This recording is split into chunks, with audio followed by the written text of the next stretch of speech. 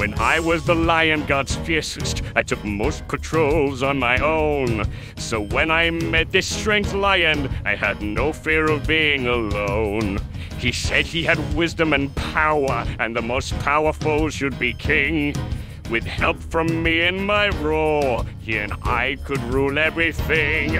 I found his idea intriguing, though the most powerful lion was me. But the strange lion was scheming and had a friend I didn't see. That's how I got my scar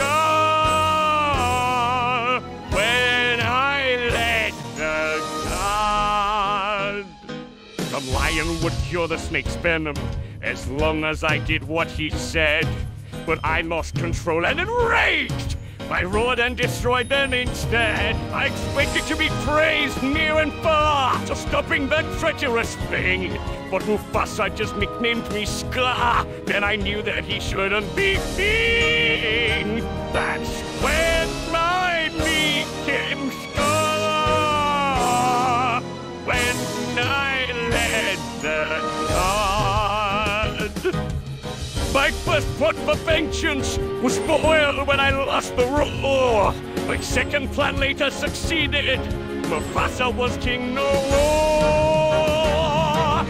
Went for that miserable Simba. I have ruled Fried Rock to this day. But now it is time for Simba and Kion to pay. That's why I still am scarred from when